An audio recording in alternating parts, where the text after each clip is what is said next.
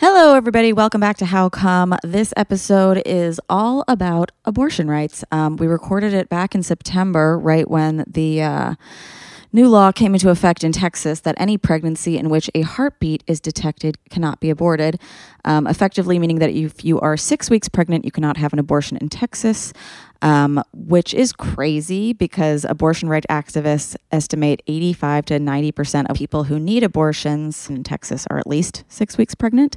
I know I personally, I was 5 weeks pregnant when I went to the doctor, and then they made me wait an additional 2 weeks because they were like, this clump of cells isn't big enough to be aborted yet. So that's no good because that would make all of those abortions illegal. We recorded with 6 different companions who have stories, either a story of their own that they went through or a friend that they helped or a parent or something like that. And they're great stories. We highly recommend listening to this entire episode. It is long, but it is worth it. Trigger warning, there is assault, there is rape, there is obviously just very upsetting content in this, but it's all very important. Also, some of the companions that we spoke to might have used language that is a little more gendered. Maybe they didn't say cis women, and maybe they didn't say people with uteruses. If they didn't, I'm so sorry. I tried to edit as best as I could, but just know these are abortion rights for anybody with a uterus, and we support all of you. And as recently as today, I got an email from the Abortion Access Front, which said that there have been more than 100 abortion restrictions enacted just this year, as in this year that is still not over yet. And so, yeah, obviously this is an important episode. The audio is not the best. Technu was being a butt and clumped all of the audio together. So I couldn't split the tracks. I worked my little hind off though. So, yeah, just give some grace. But yeah, the episode is fantastic. I am so grateful to all of these people who shared these stories with us. And I would actually just like to kick this off with a little story of my own. I got a message in my inbox today from a man who I think he's trying to date me. I think he's trying to date me or trick me or something like that. And the message said, "You look so familiar. I think we have met. I'm not sure when or where," smiley face. "Were you ever a baby cuddler at the hospital I work in or attended the TED Talk I spoke at? Cheers." First of all, what is this trap? What is a baby cuddler? Because, like, I love babies so much, and I would love that to be my job. I looked it up. Apparently, it is a real volunteer position that you can do, is cuddling babies in the NICU who don't have access to their parents and stuff. How cute is that? Apparently, it's very competitive because everybody wants to be a baby cuddler. I do wonder how they sort out the creeps and stuff, but yeah, that's a job. And yeah, the other half of this where he was like, "Were you at a TED Talk I attended?" Would you have remembered my face if I were at a TED Talk? Like, nice subtle drop that you gave a TED Talk, but also, like, do you look out at audience members, sir? Anyway, I thought that was funny that I got that message today while I was editing this episode because it just reinforces, like, how much of a not baby killer I am. I know a lot of people who might see an abortion episode and, you know, that's where their mind immediately goes. And it was so nice to get this message because I was like, no, I love babies. I just didn't want a baby 6 years ago. So, yeah, I'm really excited for you guys to hear this episode. We talked to a bunch of companions and you're going to love them all. Most of them are in the US. Our last one is not. But yeah, if you guys have your own stories and you want to send them in, we will be sharing them all week on the Instagram. So feel free to follow us at How Come Podcast and send in your own story. Thanks to Dipsea for supporting How Come. Dipsea is an audio app full of short, sexy stories. If you're looking to heat things up, there's a story waiting for you. Get an extended 30-day free trial when you go to dipseastories.com/howcome. Thanks to BetterHelp for supporting How Come. For 10% off your first month, go to betterhelp.com/howcome. Start living a better life today. And thanks to June Shine for supporting How Come. June Shine is better for you hard kombucha alcohol made with real organic ingredients that make it unlike any other alcoholic beverage. Get 20% off site-wide plus free shipping at juneshine.com/howcome. That is JUEN shine.com/howcome, or use promo code HOWCOME at checkout. Okay, you guys, you're going to love these stories. The first one warms my heart so much I can't even stand it.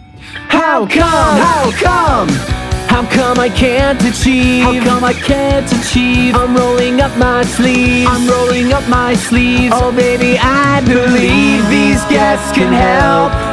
'Cause I can't do it by myself. I wanna just... Hi. Hey, what's up? Welcome, Kelsea. So nice to have you here. Thank you. Happy to be here. How are Can you? you guys hear me all right? Cool, Amazing. good. I wasn't sure if it would be windy or not because I have to be outside today. So Where are you? I'm embarrassed to tell you where I am. I'm at Pebble Beach, the golf club place. I don't want to be here, but my dad wanted to go really bad and I'm walking along with him. So here Hilarious. I am. Love Yeah, it. I'm excited to get a story out that these things need to be heard. So Yeah, hell yeah. here we go. Tell us your story, please. Oh man. Well, where to begin? I was dating someone, and we were together for 2 years. We broke it up. He actually moved. I was in Michigan at the time. So he moved away from Michigan, another state, no big deal. We had sex one last time before he left. As you do. Yeah, exactly. So that was in November. Didn't think much of it. And then started seeing this other guy.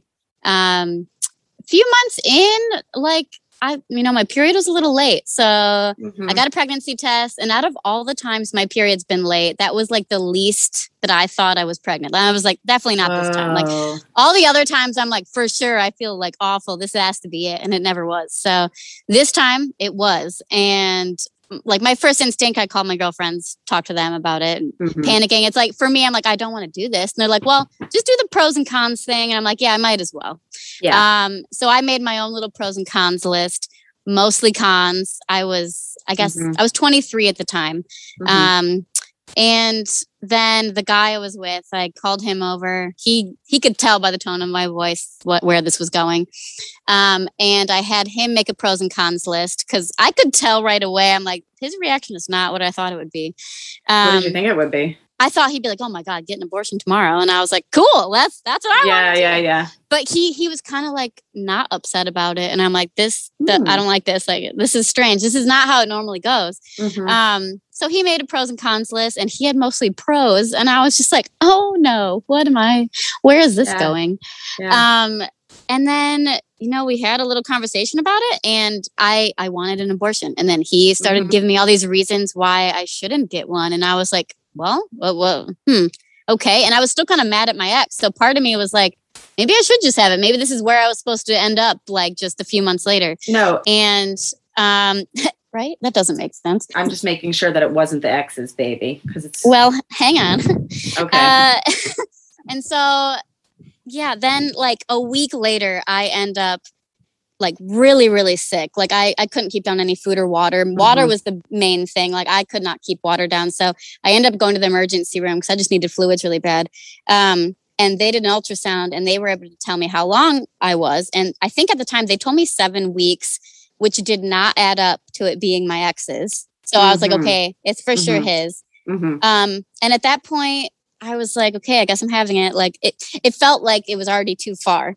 So I don't know, in my brain, like I was just like, okay, like it's real now. I saw a picture kind of thing. And he keeps saying all these pros. He's like, here, I can be here for you. I can leave work to come help you with the emergency room. Like, and I'm just like, okay, like, and he had a good job. So I was like, okay, there's money there. Like, I'm not going to have to worry about that part. So I thought, okay, this is it. We're good. But so I thought however long, I can't remember how many weeks they told me, but I knew it was his.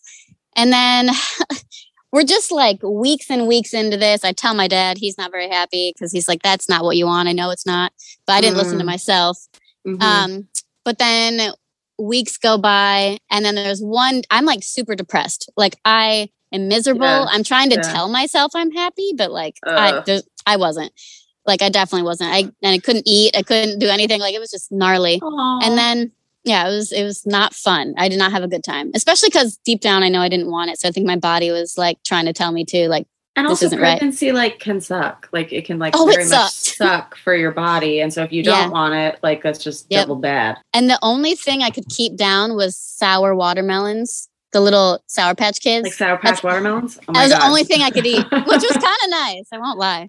Hilarious. But anyways, so a few weeks in, he takes me to some barbecue place. I'm like, I hope I can eat it. And I get there and it was the most disgusting barbecue in my life. And I was like, I hate you right now. Like, how dare you bring me to this disgusting barbecue place? And Stop then putting things I don't want in my body. Exactly. And then the final straw was he was trying to connect with me because I was very not connected to him at all. He was trying to connect with me and he showed me a picture on his phone and he's like, look at this cute wolf I found. And I'm like, that's a fucking fox, you dumbass. Like, what is wrong with you? And I told him, I'm like, bring me home right now. I go home and I'd go downstairs to where my dad was and I just start bawling my eyes out. And he's like, what can I do for you? And I'm like, please find me an appointment. Like, I have to do this. Aww. And so my dad actually did everything for me. He found a place. So we were on the west side of Michigan. That's why we go with him to Pebble Beach. Yeah. We do whatever he wants now. Exactly. So we actually had to go. We have a map in Michigan. So I was on the pinky side and Detroit. I had to go all the way to Detroit on the thumb side. So my dad drove me almost 3 hours over there. And for them to actually tell us that we have to come back the next day for the appointment. Oh my God. So we drove all the way home and all the way back. But actually that first appointment, they did an ultrasound and they were like, how far along did you say you were? And I'm like, well, the emergency room told me this. They're like, no, not at all. And I'm like, what are you talking about? And they told me, I can't remember how many weeks. I think it was like 14 or 15 weeks, which is like inside. I was like, I can't believe like this is where I'm at. Like, yeah. And then I did the math and it was my ex's. Oh, God. It was 100% his. I knew it all along. I know. So it was his. And I was 1 week away from to have the pill instead of the surgery, which really hurt me. And especially like my biggest thing was with my dad. Like when I came out of the room and they had to do all the math of how much it would cost, it was like $3,000 or something. And that's when I started really crying. I'm like, Dad, I'm so sorry. He's like, don't even worry about it. Stop. Like he knew it was the right thing to do. So he's like, I have to help you with a baby. If not for this. Yeah, exactly. It's like, I'm not ready to be a grandpa. So, so they had to stick a bunch of seaweed sticks into my like uterus. It hurt so bad. What? Yeah. So they stuck seaweed sticks like up whatever your uterus hole is that? I don't know. Whatever next hole there is in there. Cervix. That's what it is. Yeah. So they stuck a bunch of them in there. And what happens is when the liquid inside goes into the seaweed, it widens it. So I was slowly getting stretched out inside, basically like contractions, but I had to wait 24 hours. And they couldn't take any medicine or anything. So I was just like, oh, it was so bad. I'm like, if I can handle this, I could handle like where I actually get a prize at the end. So at least I feel that coming. But So the next day we go there and my dad brings me, I get it all done and I leave and I end up texting my ex, what happened. And he like was super mind blown. And that was actually like the moment where him and I started talking again. Because it really meant a lot to him. Like just the fact that I'd talked to him about it. And then I don't know, it was just like a big emotional mess, as you can imagine. But we've been together. Wait, you guys got back together? We've been together ever since. What? Yeah. So I actually moved down to South Carolina just a few months later. So yeah. Best story ever.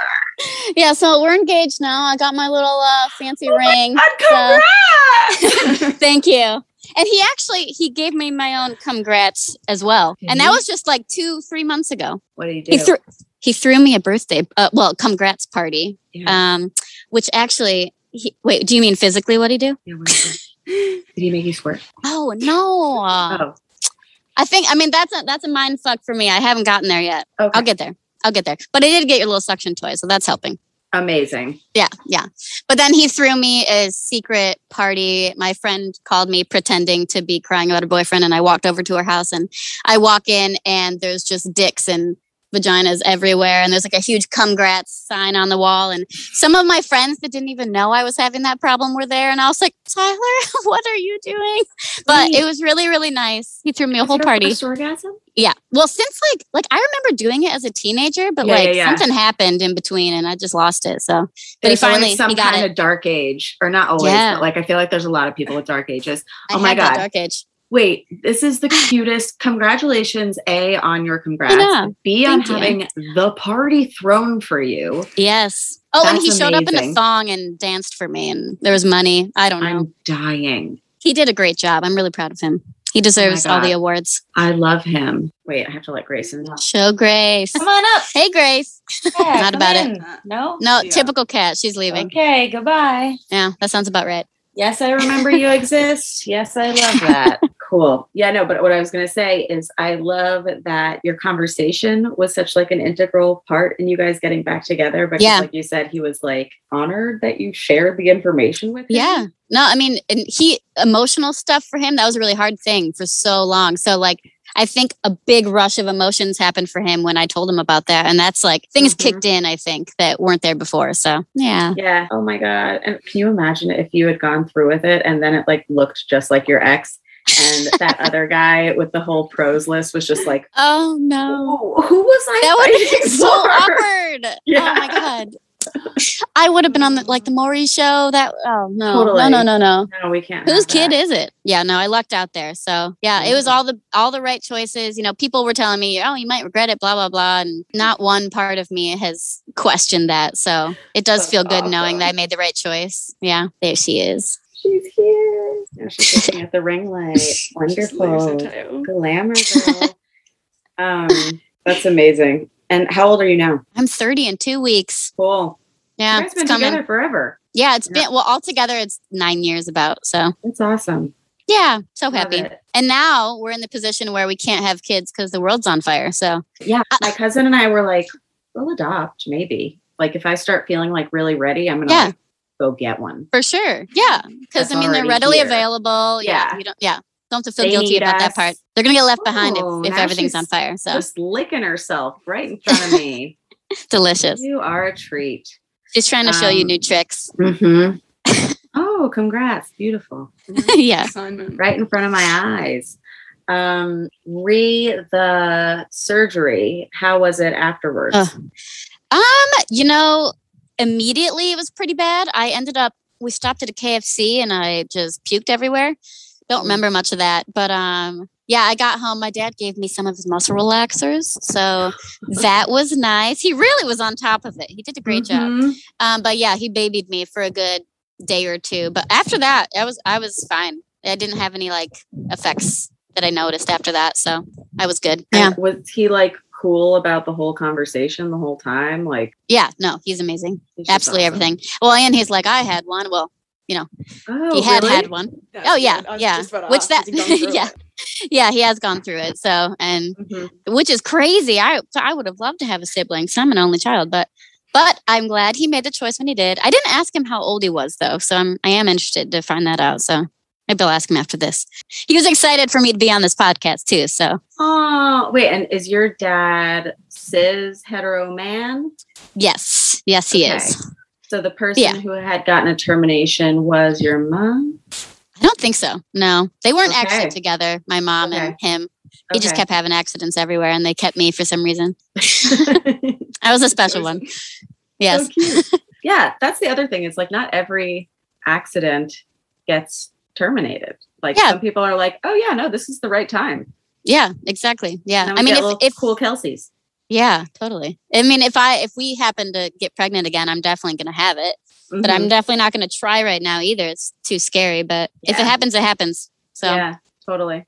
I feel comfortable now. We're like more financially stable too. So it's a lot better. That's good. Yeah. That's a big one. Happy to hear when someone is comfy. Yes. Very comfy, especially now. Good. Yeah. Well, thanks for taking the time to spend the end of the world with us. Of course. Thank you for having me.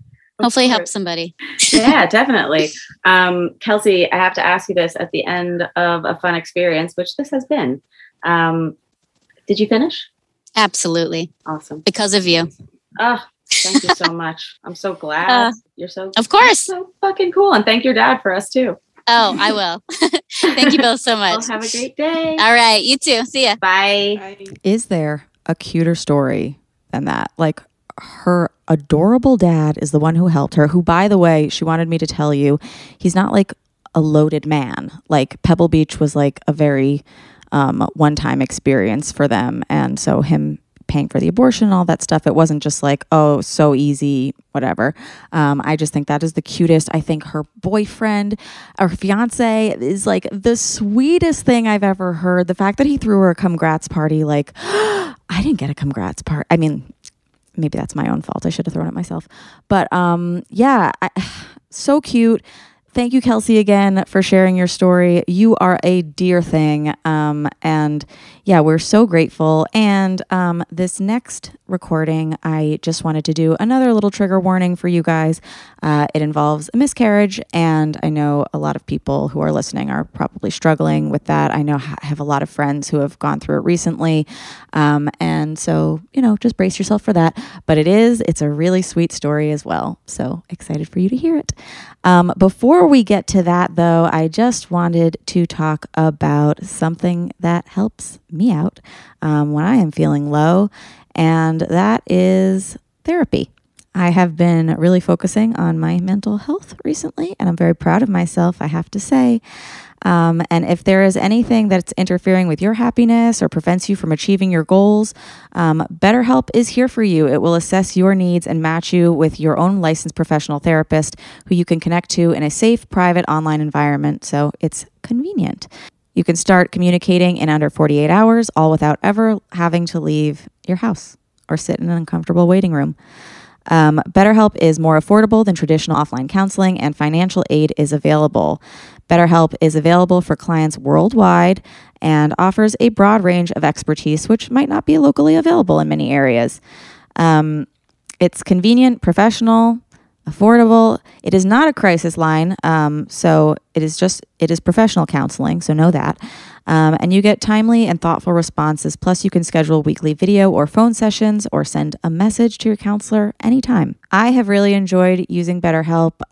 You know me, I don't love leaving my house. I am trying to take up walking a little more because I think it's good to be outside for my brain. But I love having my therapist on my phone, having them on call. Monica is awesome. Shout out to Monica. For anything that I need. Like, I spiral all the time, and instead of spiraling to somebody who is not objective and then having to clean that mess up after, I just do it on my BetterHelp app. Sometimes it's not even talking to my therapist. Sometimes it's just writing a journal entry, and that is helpful enough for the day. So if you want to start living a happier life today, get 10% off your first month at betterhelp.com/howcome. Join over 1 million people who have taken charge of their mental health. That is betterhelp.com/howcome for 10% off your first month. Thanks, BetterHelp. I also want to talk about something that keeps me really happy in these times. I am currently in New York. Ben's not around. He's back in Portland for 3 months. I am solo dolo, and for that reason, I love Dipsea. Everyone needs an escape, but those can be really hard to come by. Enter Dipsea. Let yourself get lost in a world where good things happen and where your pleasure is the only priority. Dipsea is an audio app full of short, sexy stories designed to turn you on. You can listen to stories about hooking up with your hometown crush that you never made a move on. Maybe they're married now. Not in Dipsea's world. You can hook up with a bartender that you've always wanted to in Dipsea world, or maybe a story that puts you in bed with multiple people and you never done that and you want to. Do it in Dipsea world. They release new content every week, so there's always more to explore no matter who you're into or what turns you on. And if you need to wind down, Dipsea also has wellness sessions, sensual bedtime stories, and soundscapes to help you relax before you drift off. Again, I have been alone, and just because you're alone doesn't mean you stop exploring. Actually, sometimes it's the best time to explore, to really just like get into who you are. And I've been getting into who I am. I've been doing a lot of group sexy dipsies, a lot of queer stories, and experiences that I've never had. And it's lovely to be able to do that and really immerse myself in a world where I can just picture everything going on. You know me, I don't love visual stuff. I'm more of an audio guy, and Dipsea has been a real treat for me. So for listeners of our show, Dipsea is offering an extended 30-day free trial when you go to dipseastories.com/howcome. That is 30 days of full access for free when you go to DIPSEA stories.com/howcome. I think you will love it. And now, okay, we're going to hear from another companion, and you're just going to love her. We're back. We're back. Hi. Hello. Look at your cute face. Oh, I'm so excited to be here with you guys. We're so excited to have you, and somebody who clearly showered today when neither of us did. Actually, that's false. There's like 6 days of dry shampoo in my hair. So amazing. Yes. Love to see it. Kaylee, thank you so much for being with us today and sharing your story. Your story is yours, but it was also somebody else's. But when was it? What happened? What kind of role did you play? Yeah, so this happened a few years ago. And the story sort of starts with me when I was 18. So like fresh out of high school, I went to go get on birth control for the first time.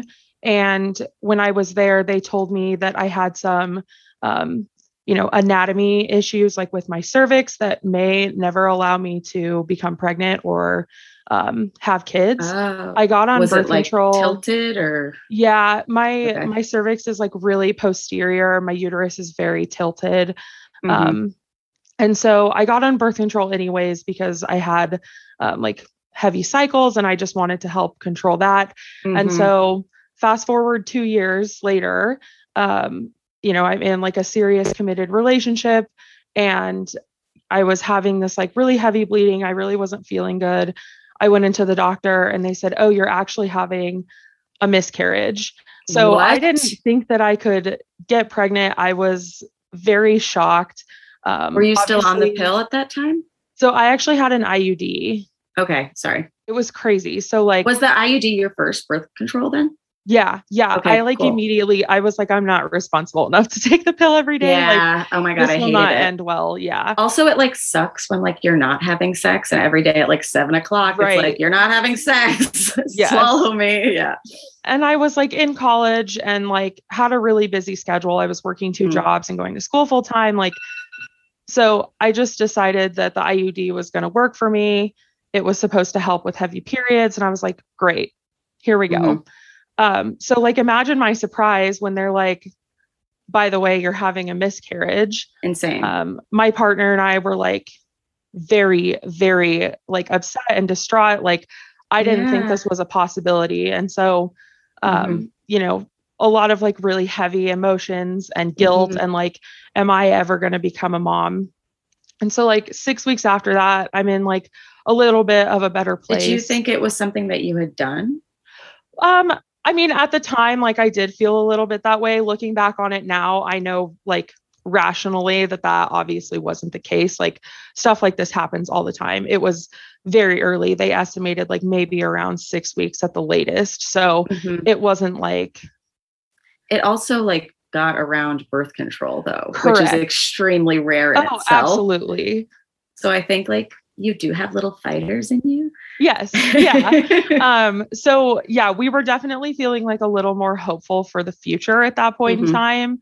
But also, still dealing with the loss of something that happened like really unexpectedly. Yeah. And so like 6 weeks after that, his sister had called him and said, "Hey, like I need to talk to you guys.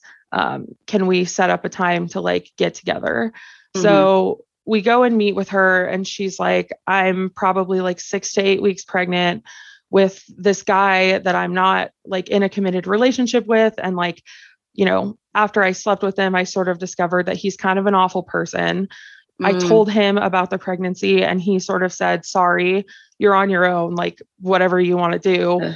But, wasn't offering to provide any like financial support to pay for anything. And she was like, just moved out on her own into her own apartment. There's a different for the vibe, first like time. whatever you want to do, I support you, and you're on your own, whatever you want to do.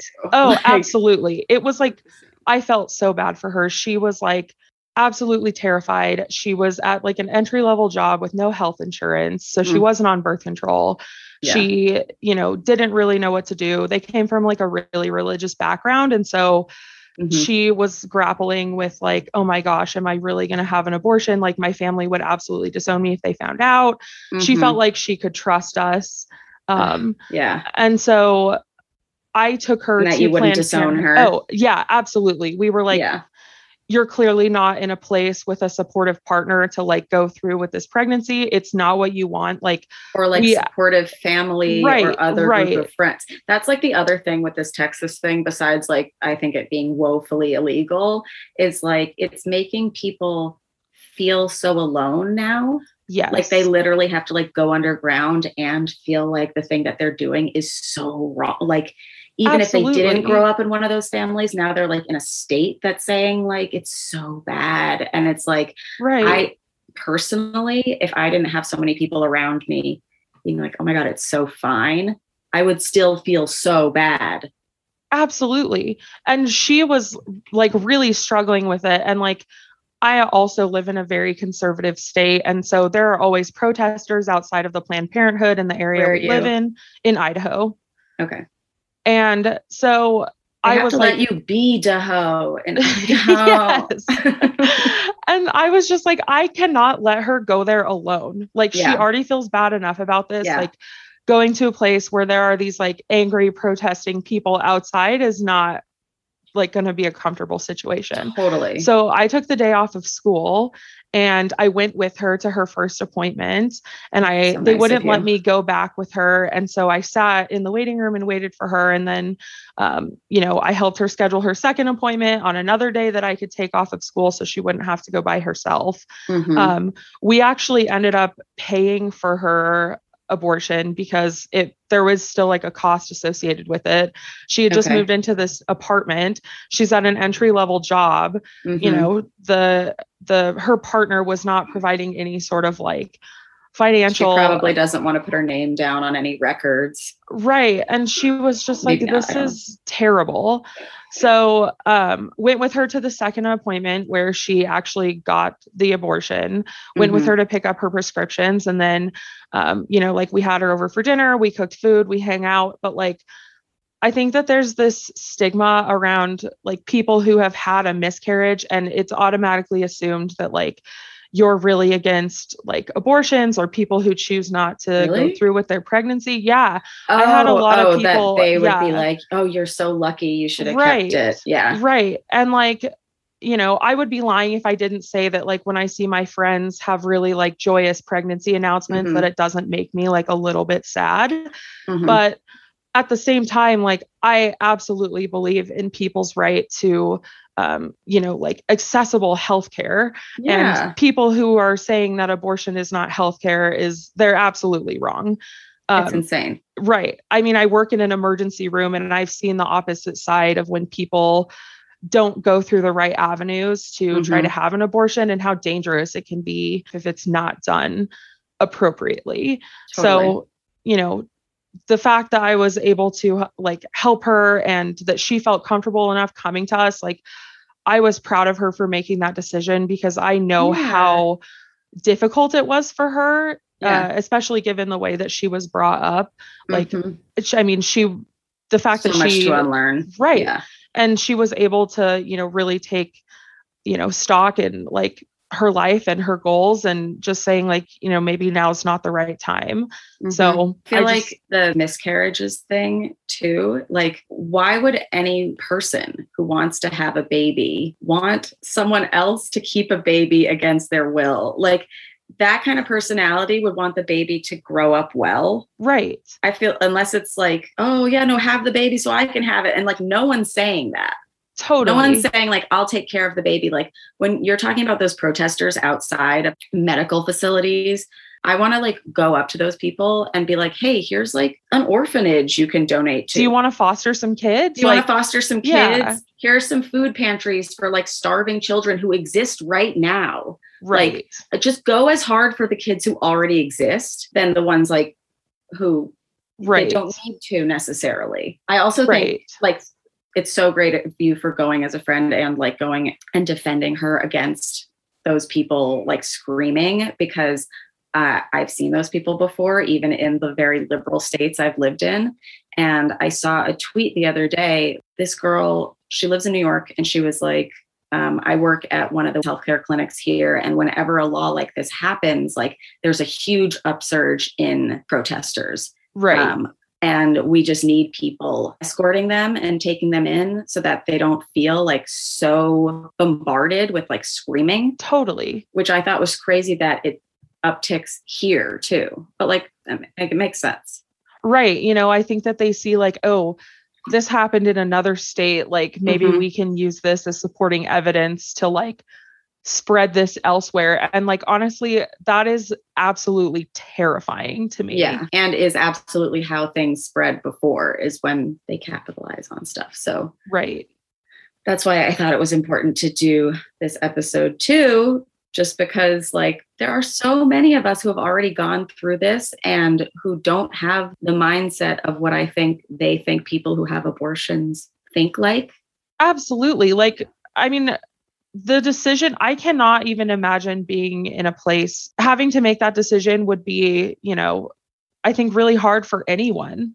And I really commend people who realize that like bringing a child into the world just because society is telling you that you need to, like, that's not the way to start your family or become a parent. Like it should be under like happy circumstances where it's wanted, not because it's forced. Yeah. That's not fair for the child either. It's Nobody really likes not. that. Yeah. It's just, they're not thinking about that. They're like bringing it into the world. And then once they're here, they're like, I don't know, your problem. Yeah. I always think about Freakonomics and like the stats about unwanted kids, like being super prone to crime. It's like, of course. But so your friend, she was 6 weeks when she found out she was pregnant, right? Yeah. It was like, I think they said she was like somewhere between 6 and 8 weeks. Like it was very soon after.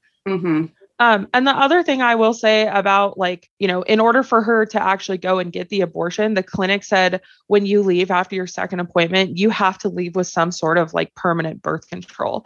So that was the other thing is she was able to get the Nexplanon, like the little bar that goes in your arm, like while she was there. And we helped her pay for that as well. But like, they weren't just like, okay, here's your abortion. We're going to send you back out into the world with, again, limited resources to help protect yourself against future unwanted pregnancies. They were like, nope, we'll provide this service for you. But also we want to provide you access to birth control, even though you're uninsured, even though you don't have necessarily like that means to go see, you know, an OBGYN on a regular basis. Like, we're going to give you the birth control. You can set up future appointments, like, you know, later down the road, if you need like actual like health evaluations, or if you need to, like it was nice knowing that like she wouldn't have to worry about these kinds of issues in the future. And I could tell that she was really grateful for that as well, knowing that she could have some more peace of mind.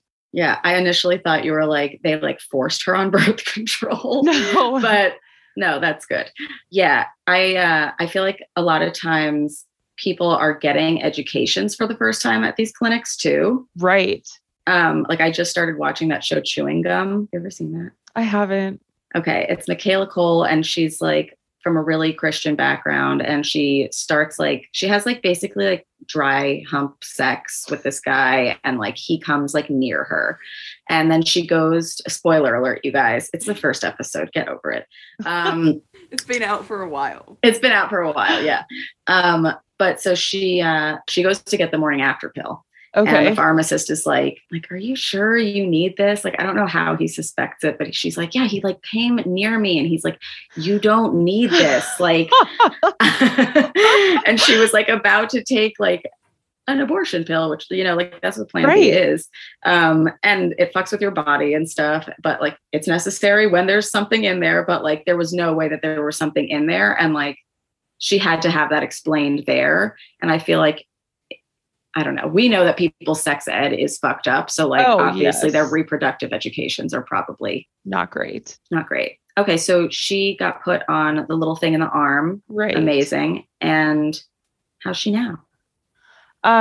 You know, I have since split up with this partner maybe like a couple years ago. So, you know, I don't talk to her as much as I did in the past. You don't still go on walks with your ex's sister? Because I didn't know. But, you know, I do still fall, like I'm friends with her on social media and stuff, and she's, you know, doing well. And, you know, I think even after that, when we had talked about it, she was feeling much better about her situation. And I just can't imagine where she would be at if she didn't have access to have her abortion. Like I cannot even imagine. Yeah.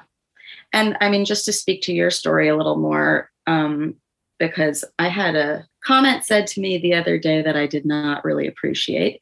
And it was like, I was just like, yeah, like I might have a 5-year-old right now. Right. And the person was like, maybe. And I was like, what do you mean maybe? Like I had my abortion 5 years ago. Like I'd have the kid. And they were like, I mean, you could have lost it. Like it could have been a miscarriage or whatever. And I was like, sorry, do you know how still bad that would have been for me? Because if I had made the decision to keep this person growing and had that emotional attachment and been excited for it, and like then it went away. Right. Like that also would have been a loss that impacted my life, impacted my emotional health, you know? Right. I mean, it's absolutely devastating. Actually, this month would have been my baby's 3rd birthday. Aww. And so I do definitely think about it. Like I know many others who have had miscarriages who are in the same boat, you know, like you think about what could have been and where your life might have gone and how things would look differently. It really is devastating. Like it's devastating. Yeah. Especially, I mean, in your case, when like you've heard that it would never happen. And then like this, like kind of like 1-2 punch of like, it did, but then it didn't. Right. That is so heartbreaking. And like, I feel for you tremendously that you had to go through that. Thank you. Yeah, I'm in a much better place now, but like I said, I think about it frequently, and later this month that would have been close to the due date, you know, I'll probably do something to, you know, like commemorate their birthday like I have in the last couple of years. And, you know, it helps me feel a little bit better about it, but definitely not something to like that comment that the person made to you is totally out of line. Like it's totally crazy. Yes. Yeah. It's not fair. I think there's a lot of people in this conversation who aren't thinking about the emotional things that people are actually going through. Absolutely. Because it is an incredibly rational conversation. Like I was very rational about it too. Like, you know, like it wasn't a flippant decision, but it was like, okay, no, this is not what I want right now. But just because it's rational doesn't mean that there's not emotion involved. Totally. Yeah. I don't think that you can go through, you know, either a miscarriage or abortion, like whatever it may be. Like it's impossible to go through this without having some sort of emotions. They're just like a lot of feelings. It's heavy. And your partner, how was he feeling throughout all of it? I mean, he was also rightfully devastated about the miscarriage. And, you know, he was also very supportive of his sister, which kind of shocked me at first, just given their really conservative upbringing. Right. And like, I forget that he's part of the family. Right. And he's like not a childbearing man. Yeah. I think it's hard to to conceptualize like feelings around, you know, like childbearing, abortion, miscarriage, the whole thing. But he was incredibly supportive of both of us through our separate journeys. And, you know, I was really proud of him for helping his sister make that really difficult decision. I think, I love that. She was very grateful to have our support. So yeah, I'm grateful for him too. That's really cute. Yes. Sweet. And the bar is low, but yes. But this is genuinely sweet. Kaylee, thank you so much for being here. Yes. Oh my gosh. Thank you guys for having me. This was great. Like, I just hope that this story can help someone else realize some of the stuff that goes on behind the scenes that maybe people don't love to share about their journeys. And also, you know, I know that there are a lot of people out there who assume that because I had a miscarriage, I'm like against abortions. And I want that like ideology to, you know, go away. Just because I was sad about my situation doesn't mean that I want someone else to be forced to have a child. Like, it's just not. Those two things are not congruent. They are not. Kaylee, I have to ask you this after a conversation of two people who respect each other. Yes. Did you finish? Yes, I did. Did you guys finish? We did. Yes, I love that. Okay. I speak for her now. Thank you so much for coming. Yes. Bye, guys. Bye. Thank you. See, wasn't she great? Okay, wait, this is the last interruption from me, but I just wanted to tell you guys I'm currently out in Long Island with my little cousin Lauren, who I think I'm going to do an episode with. We both have fake noses, fake teeth, huge butts. We're both into multiple genders, and we also both are allergic to most alcohols. Like, we were just talking about how, like, she asked me, she was like, do you drink? And I was like, not really, like not what like normal people drink. She's like, me neither. Like, cause I'll throw up from like 2 glasses of wine. And I was like, yeah, me too. And so I told her about Juneshine because I love Juneshine. It is the thing that has been letting me drink and not feel sick after. So Juneshine is better for you alcohol. It's low carb, full of probiotics, and only has 3 grams of sugar. They are super transparent about every ingredient they put in their products, which is good. And after drinking, Juneshine leaves a lighter, brighter buzz instead of feeling too full after drinking. You can even get it delivered straight to your doorstep with their nationwide shipping, and it's sustainably produced. 1% of all sales are donated also to environmental nonprofits, which I love, and their brewery is powered by 100% renewable solar. Fantastic.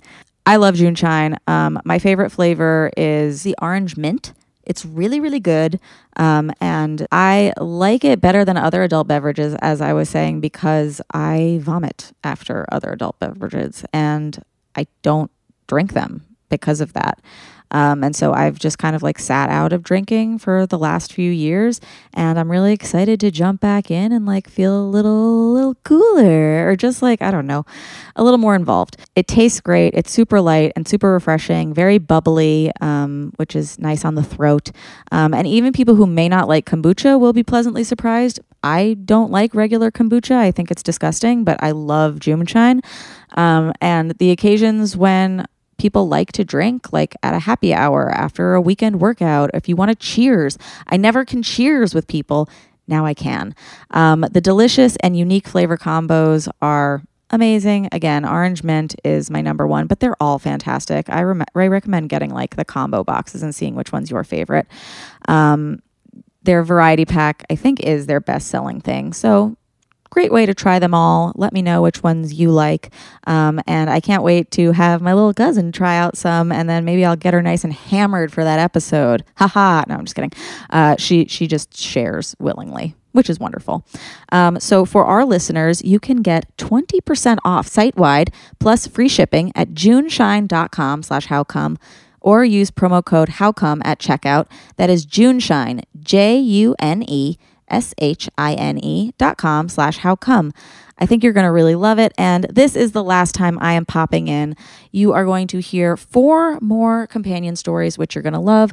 I should do another trigger warning because our last one, there is suicidal ideation mentioned. So if anybody's going through that, just know that is coming.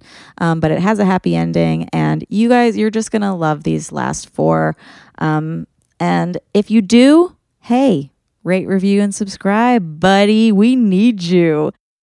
Hey. Hi. How are you? Good. Thanks for coming. Yeah, absolutely. I feel like we've chatted a few times at least. It's nice to Besties. talk to. Yeah, of course. Hi, Robin. Cat has just Hello. started scratching. Let me go feed her something. When your cat needs something, your cat needs something. Yeah, she owns This is me. Always banging. Yeah. It's on brand, right? To be banging really constantly. Mm-hmm. She was banging all last night. It kept me up. Not cute, not fun. Now you should get her back. Was, like smacking on a wall, like as a joke. And she like woke up and she was like, we will not be doing that. Ilana, thank you so much for joining us and being willing to tell your story. Jump in. So I actually had 2 terminations in my 30s. The first time was my first year living in New York, all the way from New Jersey. It was right after Hurricane Sandy. I know, right? Oh my God. It was right after Hurricane Sandy. Met this guy, went to his place. We used a condom.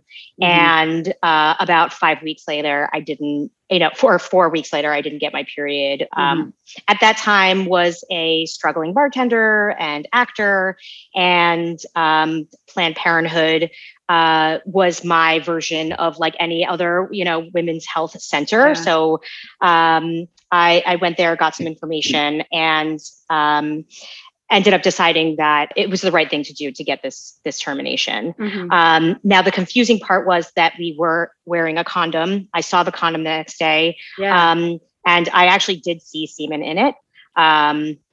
And unfortunately, it didn't work for me. I wasn't on the pill at that time, but obviously, like, I did my best to be safe. And unfortunately, it didn't 100%. Work in that circumstance. So that was pretty scary. And thankfully, like, I did have the opportunity to, get this abortion. I don't know what I would have done back then. Obviously, I was out of a job because my bar was closed because of Hurricane Sandy. Yeah. So I was going to say, that's like, you've just seen like the subways overflowing with water and you're like, yeah, I'll go make my life. Yeah. Yeah. And it wasn't like I was planning on like, I had met this person once before, I guess you could call it a one night stand. It was the second night stand, but there was no, we weren't together. There was, and I did my best, like I did what I was supposed to do. Totally. Right. And condoms I wore protection. Right. Yeah. And then what you did what you were supposed to do the next time, which is figure out if you were pregnant and figure out your options and take care of whatever you needed to do. Right. What was crappy about this situation was I got the termination and I still wasn't getting my period 2 months later. Ended up going back. Yeah. So I ended up going back, and apparently there were some tissues that were still left over. So 2 months later, I had to go back and have a second DNC to clean everything out.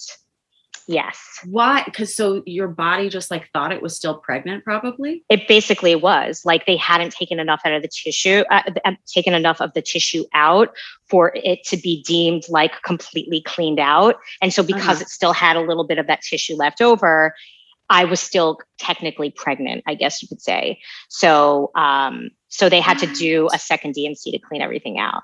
So that's like 2 DNCs basically in a matter of like 2 months. I don't know how much you know about the second bundle of cells, but if it had gone uncared for or whatever, would it have turned into a child? No. Okay. No, absolutely not. No.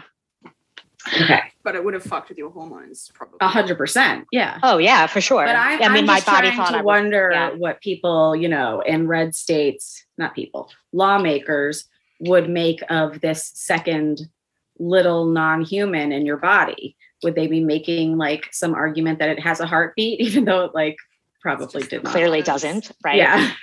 I mean, well, if they're saying 6 weeks in Texas, which is just a bundle of cells, would the second time also be a bundle of cells that I wouldn't be able to clear out of my body? I guess, I really don't know. Interesting. So after the first one, were you so that was at all? No. And you know what? The funny thing, I felt great. I did too. And I was energized. I don't know. It was super weird. My OBGYN told me too. She was like, you're going to feel really good after this, because I don't know about you, but I had like really bad morning sickness and cramps and all that stuff. And she was like, all of it's going to be gone right after. And so yours was a surgical one? Yeah. Obviously. Yeah. I never wanted to do the pill. I mean, it sounds like a lot of work. It sounds like a lot. And pain. Like I don't want to. Yeah. Yeah. Just put me out. And I didn't ask to do this. No, I don't want, none of us wanted to do it, like you do it because you have to. Yeah. But so that was 32 years old. Okay, cool. And so then how many weeks between that and it was like, are you just like super regular that you were like My period's totally regular. Okay. I mean, I know exactly when it's coming. Use the apps, use a calendar, like on point. See, there was like a tweet floating around that was like, only whores wouldn't know they were pregnant at 6 weeks. And I was like, no, I feel like most people like would not know because I'm not very dedicated to tracking my period. Like I'm just, tell me when it should be, but it's never like right then. It's like give or take. I don't know. It could be. Oh yeah. I mean, like I know plenty of people, a ton of my friends who are just like, oh, whenever it comes, it comes. I don't know. You know, and that's normal. That's totally normal. She's here. Hold on. Grace is actually the CEO of Come on in. Yeah. He comes into the room and we stop what we're doing. Come in. Yeah. It's great. She's being so weird and so annoying and attention seeking. All right. So then it is 4 weeks later or something. Mm-hmm. And you're like, or probably around there. Or to be honest, I can't remember how long. I mean, it could have been right before my period and I would have been waiting longer. I just remember thinking that I was a week late. And did they tell you how common or uncommon this is? So on the box of condoms, it says what, like 99.6% effective? It is not. That is a lie. It's more like in the 80s or something like that.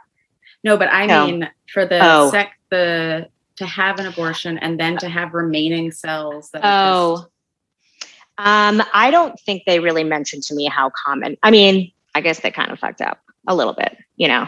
I don't remember them mentioning how common it is. I'm sure it's happened before, but I'm sure it's happened before. I've just never heard of it, which is yeah. And for like us also, it's like it was my first one. It was my first termination. Like, and then to have to like do it again a second time. I'm like, that sucks. Yeah. And then is that it after that? As far as like the terminations that I had? No, this is no. one. So so that was 1A and 1B. Okay. So the second one was 2008. Mm-hmm. I was seeing someone for a month, I guess I would say at this point. Mm-hmm. My mom passes away. And while I'm sitting Shiva, I'm feeling my boobs are getting tender. I'm starting to feel nauseous. And I'm like, you gotta be fucking kidding me. This is not happening to me right now. And I went and took a pregnancy test. And lo and behold, I'm here, you know, mourning my mother's death. And I find out that I'm pregnant. Oh God. Which is like a whole barrel of like, oh my God, is this a sign from my mother? Am I supposed to be keeping this baby? Because at this point I'm already 38. Like, is the baby my mom? I know, right? Yeah. This is my mother reincarnate. Like this is the spirit of my mother. Yeah.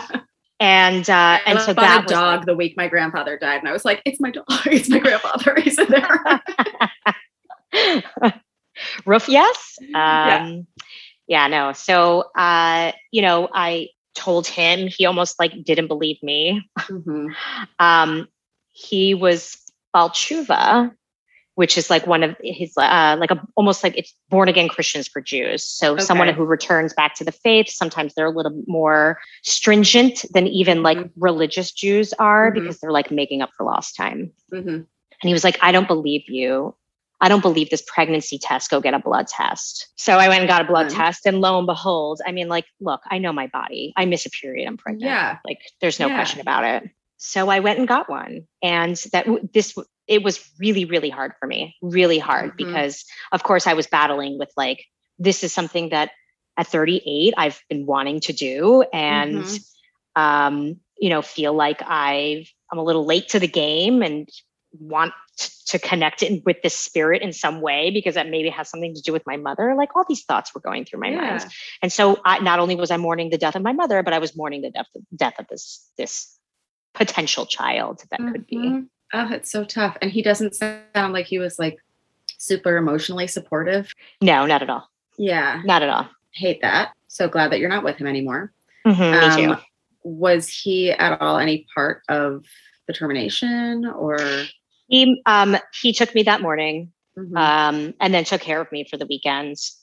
Although again, after this one also felt amazing. So, you know, didn't really need him, but like as a support system, and this is supposed to be my partner, I guess, like, you know, he should have been there. So totally. Yeah. Yeah. And are you still happy with your decisions? Oh, absolutely. I'm 15 weeks pregnant now with my fiance. Yay, this is the way I know. Thank you. So exciting. And this was the way that it was supposed to be for me. You know, I made a choice a long time ago that I did not want to be a single parent, just like my mother was. That wasn't an option for me. Would have been a very hard life by myself without support of a person, without financial support. I mean, and I shout don't know out to where the I people would who be. do it. Like, you guys are amazing. Absolutely. But also, shout out to the people who decide not to do it, because it wouldn't just be making your life tougher. You'd be bringing in a little child who'd be like, come on, you knew you couldn't handle this. Yeah. And it got There's rid so of much. that schmuck. Yeah, kind of. exactly. Yeah. Because we've been talking about religion with a bunch of other people on this episode, I'm glad that we have somebody to speak to Judaism with, because that is one of the things that I've been seeing. There was some tweet that was like, oh yeah, if you don't allow abortion, you don't allow me to practice my religion as a Jewish person. Yes. Because in Judaism, the woman or the uterus owner is not simply a host. They are the more important being. So if there are any complications with the baby, or maybe the baby's not wanted or whatever, that it is more important for that person. Their life is more important. Yes, that is absolutely. Judaism does support abortion for the safety of the mother, for the safety of the family, whether it be mental or physical. Yes, Judaism does support abortions. Not that I would ever be like, hey, America, let Jewish religion as like a constitutional thing. But like, I don't think any religion should do that. And like, yes, we're a puritanical society, but like, I don't remember who the clip was, but some woman was like, I don't care about your religion. Like, I care about your ability to practice it to the best of your ability, but I don't have to care about it or like make it my laws. Like, if you don't want to get an abortion, don't get an abortion. Well, that's the difference between diversity and inclusion, right? Yeah. Yeah. Yeah. We can be diverse, but it's not until you practice it that it's actual inclusion, or allow people to practice it that it is inclusion. Totally. Oh my God. I love, and how far are you along now? I'm 15 weeks. Oh, actually, sorry, 16 weeks yesterday. Cool. So I'm 4 months. Yeah. Cool. Oh my God. That's so exciting. I know. And it's amazing to have someone as a support system who, you know, touches your belly and talks to this baby. And, you know, we can talk about all the wonderful things that we're going to do and how our lives are going to be so different. But yeah. So fun. Are you still in New York? I actually moved to San Diego. Cool. Yeah. I unofficially moved here in December. And officially, we just bought a house. We just moved in on Friday. Congratulations. And yeah, thank you. San Diego's a lot. Me and San Diego are still feeling each other out, but go see the little fat seals down at La Jolla. Oh yeah, the best time. Me and them, we can talk for a little while. They're so cute. Yeah. Okay, you're awesome. Thank you so much for sharing your stories. Yeah, of course. We really appreciate it. I have to ask you this question after a fun experience between two people, which this has been. Ilana, did you finish? I did finish. Amazing. Thank you so much for coming. Thank you, Remy. Nice to meet you. Thank you. So nice to meet you. Robin. We'll chat online. Yeah. All right. See you soon. Bye. Bye. Noelle, welcome. Hi. How are you? I'm freaking wonderful. Oh my God, I'm so glad. We're great. So nice to have you. I'm happy to be here. You know what we're talking about today? Tell us your story.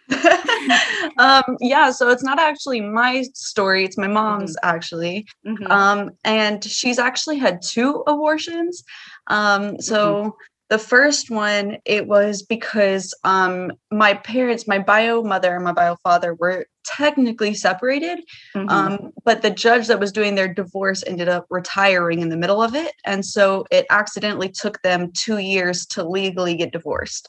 Okay. And because my dad wasn't the nicest person, when she got pregnant by the other guy that she was dating, the legally in our state, the person you are married to is on the birth certificate, no matter who the father is. So my toxic dad would be on that birth certificate. Yeah. And since, of course, she didn't want to continue that, she decided to have an abortion. What state? Georgia. Oh, shit. Yeah. And yes. You were born before that. Yeah. Obviously. Yeah. Yeah. And in order to avoid continuing that relationship with him and trying as hard as she could to distance herself from him with 2 kids already, she just went ahead and had an abortion. And looking back, it probably saved her a good decade of toxic, relationships and stuff with him. Toxic human. Yeah. Glad we got away from him. But also, like, that abortion was necessary for the legal battle. Yeah, definitely. So when they got divorced, the judge that was assigned to their case actually retired in the middle of it. So it accidentally took kind of 2 years, even though they were already separated. And of course, that would have put the divorce in an even harder position to finalize if they legally had a baby together, whether they didn't actually or not. And the law is whoever you're married to, even if it's not their kid. They're on. It was at the time. I don't know if it still is. They may have changed that. Hopefully they did, for anybody that is out there dealing with that. Yeah. But at the time, about 20 years ago, yeah, that was the law. Robin's looking at the laws in Georgia right now. Yeah. Great. And then her second one, it was actually ectopic, which I don't know how much people know, but that's like life-threatening. It will kill you.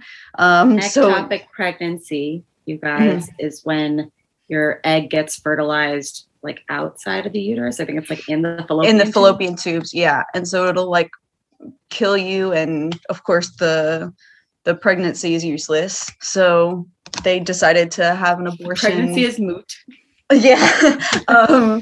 So they decided to have an abortion so that at least it could save her life. And in these new Texas laws that are going in, it's been a big topic lately, but even a few of the other laws in the other states, there's no exceptions for anything like that. So we're putting a couple of cells over worth over that woman's life. Yeah, would have exploded that, killed her, killed the baby. Yeah. How old were you around when that happened? So both of these happened before I was 5. So the first one, I think I was about 3. And then the next one happened pretty shortly after that, actually. So about a year after that. And was that with him again? Yeah. It was with the person she was dating. Right. It's not his. Sorry. I'm like out to lunch today. It's okay. The law says that establishing paternity for a child in Georgia may be done in one of the following ways. The child's parents are legally married to each other at the time of a child's birth. Unwed parents sign a paternity acknowledgement form, either like when the kid's born, or they can do it at the state office later, or by court order, if it's like divorce, decree, separation agreement, or some form of order. So it's still if they're married. It's just such a weird, crazy, like own your wife and anything she makes law. Literally, yeah. And especially because we are part of that deep South, it is very much to cover up outside of marriage pregnancies, infidelity and such like that. Because if you're legally married here in these states, you are considered together, whether you're together or not. Yeah. Was she like super open with you about all of this? Oh yeah, since I was a kid, we were really open about stuff like that, because she did want me to be raised in a household where these things could be talked about, and I wasn't. If I was ever in her position, then I knew I could turn to her for help because she's been there. Yeah. So she was always really open about everything. We grew up in a sex positive household too. So how did she get them? Like, did she have a support system? Where did she go? To be honest, I believe both of them were at Planned Parenthood, and she didn't at the time. She really wasn't open about them because she does come from a very Christian family. who probably wouldn't have approved of her doing them either way.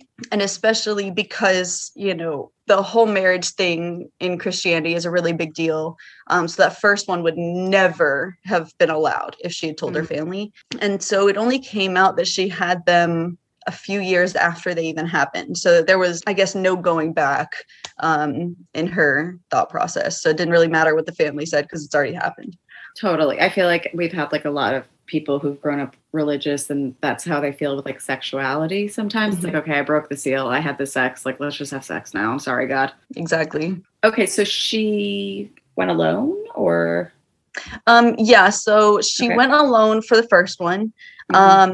And then for the second one, my stepdad, my current stepdad, who was the father of both of those, went with the second one. And how does he feel about it? Like, does he ever talk to you guys about it? Yeah. He says that he was actually kind of blessed because he never really wanted kids of his own. And so when he found my mom and, you know, she had a kid, he was like, wonderful, you know, it came with the package. So then when she had the abortions, it was really her choice. Like, he was like, I'm not going to raise this baby. I'm not building this baby from scratch. So that's on. I'm not growing it. Yeah. So he was pretty cool with it. He was really supportive and he took really good care of her throughout the entire thing. And they're still together 20 years later. But they did have another kid, right? So yeah. How does he feel about that? What happens. He likes him. It's okay. Yeah. He was like, if you want to keep it, then we're keeping it. And it was always my mom's choice. That's amazing. Yeah. And then after the ectopic pregnancy, he got a vasectomy because he was like, we're not going to kill you. That's not happening. Like, we're not going to allow that again. So he just went ahead and eliminated the possibility of her having another ectopic pregnancy. So it was me, first abortion, brother, ectopic pregnancy. Okay. Yeah. Cool. I was going to say, if your brother is a vasectomy baby. Whoa. Definitely and not. A post-ectopic pregnancy baby. He's a miracle waiting to happen. No, yeah, like, save this kid at all costs. He's amazing. I mean, you're not wrong. He's wonderful, but no, he's not. He's not a miracle. Great. Okay, great. No, I love this story. I love your family dynamic. I love that she was so open with you guys and that your stepdad was too. Yes. It feels like it bodes well for the future in a lot of ways because you can see somebody in such like a strict uterus person hating state, I guess. Yeah. I mean, because they established openness so early, any question that I had, no matter how off the wall, they would never give me a half explanation. They would always give me a full explanation as much as I could understand, you know, at my age range or whatever. And that created a lot of trust between all of us. So we could legitimately come to them for pretty much anything.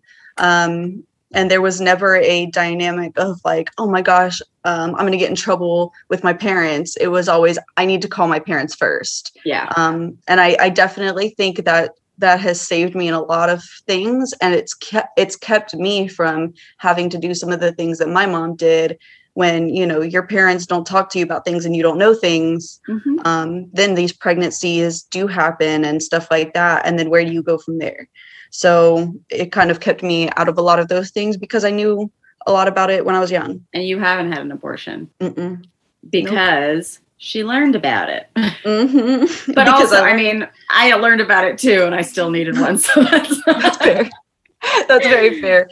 I mean, I guess I was pregnant on accident one time, but that was kind of taken care of for me and it didn't last very long. So luckily I haven't needed one, but yeah. Was that emotional for you at all? To be honest, not exactly, because I didn't even really know I was pregnant until the miscarriage happened. And I was like, oh, something's wrong, you know? But in a lot of these new laws that would probably, put me in some legal trouble since I didn't know. Yeah. And so for me, it wasn't you did too homicide, emotional. Noelle. It wasn't too emotional at the time. But once that fear did set in of like, oh my gosh, if anybody finds out, like I could be in trouble. That that was kind of scary for a little while. But of course, I went to my mom pretty immediately, and we looked up the laws and we looked up ways to avoid it and stuff. And we were fine, I think, in our state. But yeah, if I were in a couple of other states, that would have been a problem. Like, all of this is insane, but like when you just get down to the nitty gritty details of it, like that you were like, oh, miscarriage. Oh, logical next step isn't to like take care of myself. It's like to make sure I'm legally fine. Yeah. Blows my mind. So it wasn't too emotional at the time, but it was scary for sure. Yeah. We had somebody else that we spoke to, and she went through a miscarriage that she didn't know that she was pregnant, and like hers was emotional. So it is nice to hear that yours isn't in that way, because there are, we're not a monolith. Yeah. And I mean, too, I think pregnancy holds different weight for different people. So for me, I don't know that I ever want kids. So when the miscarriage happened, it was kind of like, okay, like I'm still young and I'm still deciding if I even want kids. So it was probably for the best. Whereas I do think if another person has a miscarriage and they do want kids, or it does hold a lot more weight to them, then definitely they would have a more emotional experience with it. Totally. How old were you at the time? 19. Yeah, that's young as fuck. Also, if you don't want kids, don't make kids. Yeah. Fair enough. This has been so fun, even though the topic sucks. But it doesn't. Like, it should just be like getting, getting your nails done, get an abortion. Yeah. I agree with that. I'm going to go get my hair done, get an abortion later. Yeah. I got my hair done, get an abortion. Baby, how you feeling? I'm fine. It's all fine. Noelle, thank you so much for being here and sharing thank you so much. Your story and your mom's story, and thank her for us too. Have to ask you this after an experience, which this has been. Noelle, did you finish? All over the place. Yay. Did you finish? I did. Thank you so much for asking, and thank you for coming. Thank you. Cool. Bye. Hi. Hello. We're so happy to have you here. Thank you for doing this. Thank you for having me here. I'm happy to. It's unfortunate that the way that we have to talk about this, but I'm happy that we're all here to talk about it. Yeah, us too. Very grateful that you're willing to share your story with us. Do you want to just get going on that and let us know what were the circumstances and what happened? Yeah. So I just want to say before I say anything else in this interview that I will be speaking about me being supportive of my friend who did have an abortion a couple of years ago. She did give me consent to talk about this. She knows this interview is happening right now. She's going to listen when it's done. She has asked me to keep her identity anonymous though throughout this. So I'm not going to be revealing her name or anything like that. So basically the way that I came into the situation is that we had been friends for a couple of years. She was 19 when she had her abortion. She's a cisgender straight woman, by the way. I don't know if that's important for context. She was 19 when she had her abortion, and I was 20, and I'm 22 now. And this is happening in Arizona. And to save a bunch of time without going into a lot of detail, we're one of the strictest states where abortion is performed. In 2019, especially, a lot of laws were passed. And in April of this year, our governor made it a crime for a healthcare provider to perform an abortion after 20 weeks, even if it was deemed medically necessary, which that's a whole other conversation. I have to go on about that. But the way that, so this happened in big sigh from a collective sigh from women or people with uteruses. But the way that this ended up happening, I'll give a trigger warning for viewers. I'm not going to go into graphic detail about how she was assaulted, but I'm going to share some details because it is important for how everything plays out. So her rapist, unfortunately, was actually a very close friend of hers, and her family is, her family is very religious. I used to be religious, so that was one of the things that we bonded over when we became friends. And what type of religious? Just shared that with each other. I'm sorry? What type of religious? I was raised Catholic and she was raised Christian. I became an atheist when I was 14. Okay. Yeah. But her family is still very religious. My father is, but my mom's really not. But that was something that we bonded over when we became friends. And unfortunately, like I said, her rapist was a friend of hers, a very close friend of hers at the time. And the way that things ended up happening is that she had ended a relationship with someone previously. And I don't even remember the exact details on why that relationship ended, but she called him for basically saying, hey, going through a breakup. Do you want to come over and just hang out? Like, I feel like shit, like let's chill and everything. And he said, yeah. She was living with her family at the time. They were not there. It was the two of them. And the thing that, and this infuriates me, that a lot of people don't believe her that she was raped, because like people knew him in our friend group that eventually ended up finding out about this. I don't think a lot of people understand. Sometimes rape happens very secretly behind closed doors. Sometimes you know the person very well, which is really unfortunate. And that's sadly what happened here. I feel like it's most times that we're like figuring out. It's a really, I think sometimes particularly men, I think, view rape as this very like obvious thing that just somehow we magically, when it does happen, as if it doesn't happen all the time, which it does, but like I think they view it as like, oh, why didn't we see it, or why didn't you have witnesses, or blah blah blah blah blah. And it's like it just also doesn't work out like that.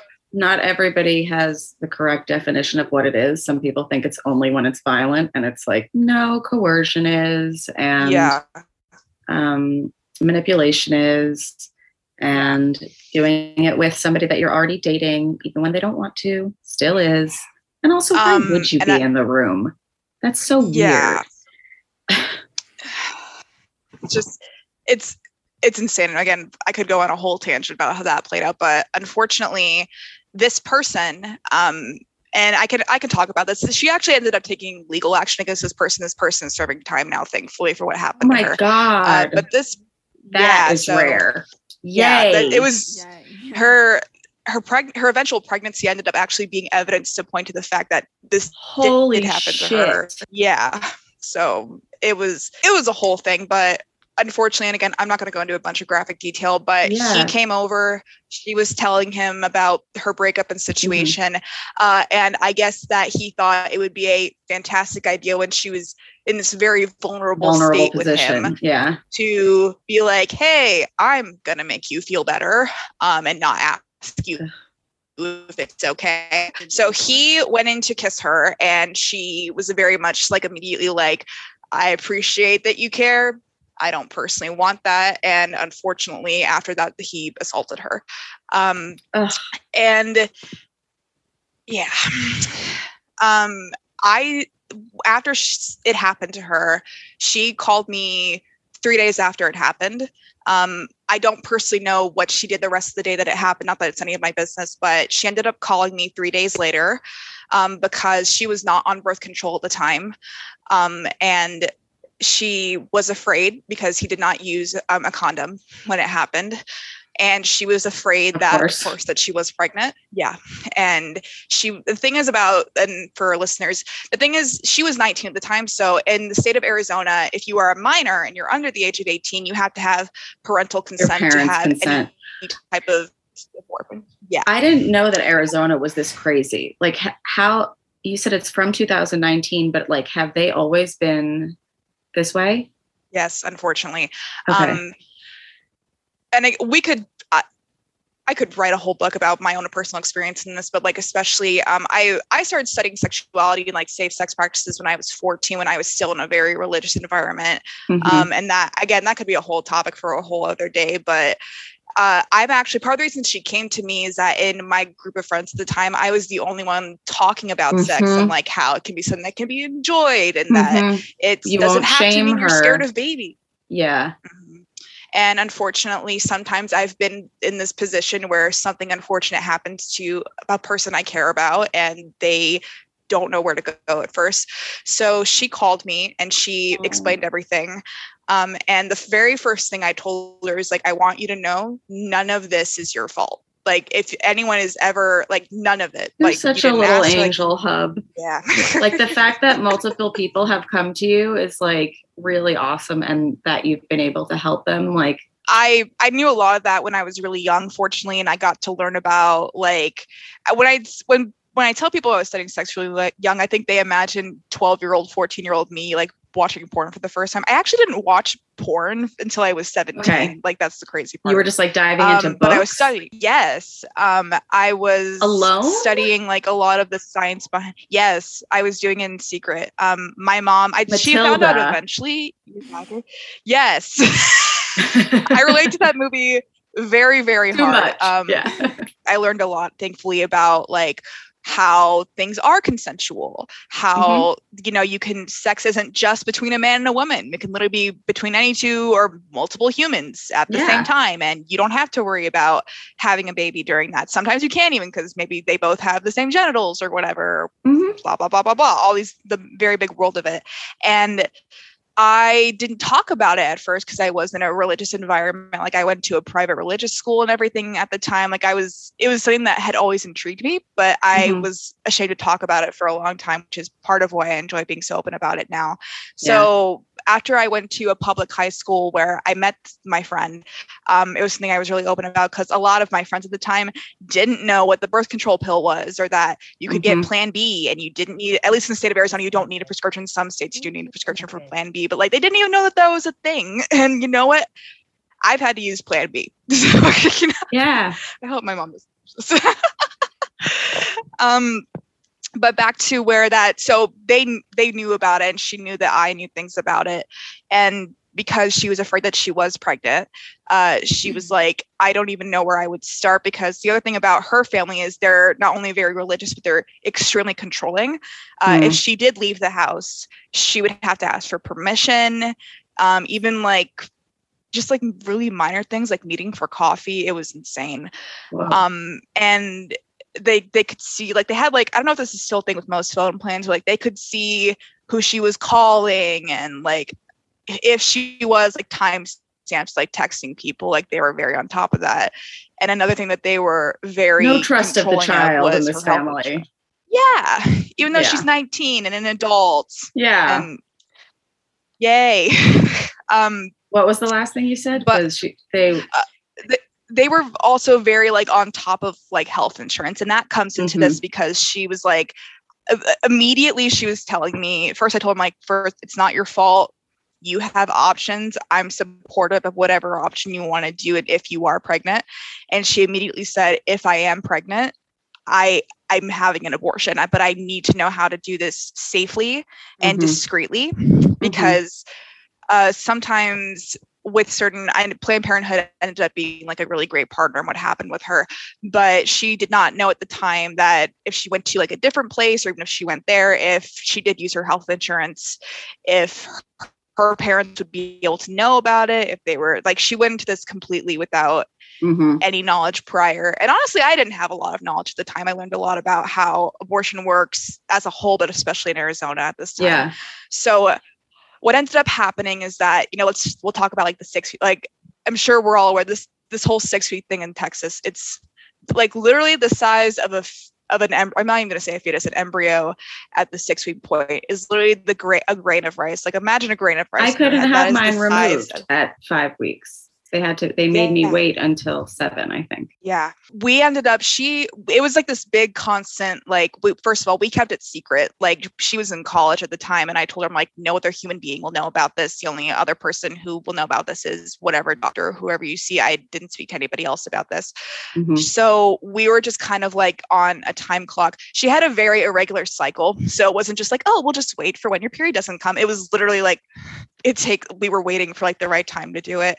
And we were trying to do this without a paper trail for her parents. So I'm trying to remember. Did you guys just take like a bunch of pregnancy tests? Yeah, it got a little excessive, and it ended up being a big trigger for her at one point, because she was taking them every night. And I told her, I'm like, again, we don't even know. And you know what, if you are, again, we will figure it out. Everything's going to be okay. But I told her to just like, we're going to take a step back, and no matter what, we will figure it out.